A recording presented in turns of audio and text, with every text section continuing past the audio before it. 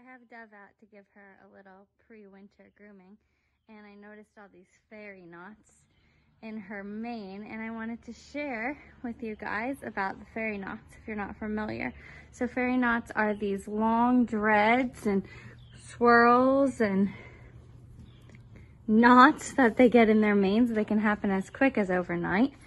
And it's an old wives' tale that these fairy knots are picked on only the best horses so that the fairies have a place to ride on the horses.